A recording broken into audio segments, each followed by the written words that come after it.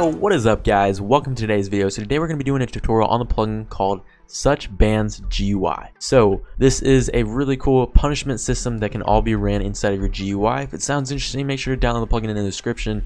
And let's go ahead and get started. Pretty simple. The command is /pu and then you want to type the player's name, so /pu Todd. Then this brings up this menu right here. So these are all reasons for why that person should be banned.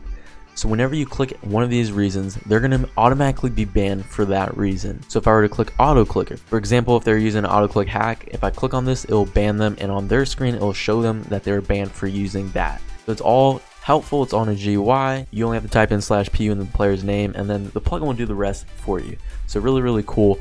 Let's go ahead and ban them for using an aimbot.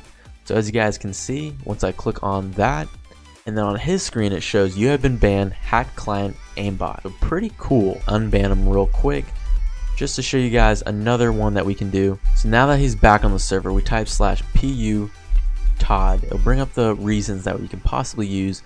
Let's go ahead and ban him for using fly. So there we go, and then on his screen it shows that he's been banned for using a hacked client using fly.